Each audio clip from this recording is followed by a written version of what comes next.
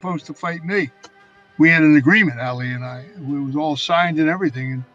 And Norton's people were very wealthy people, and they took a lot of money and went to Chicago, gave it to Herbert Muhammad, and Muhammad called me on the phone. He was like in tears. He said, I don't know how to tell you this.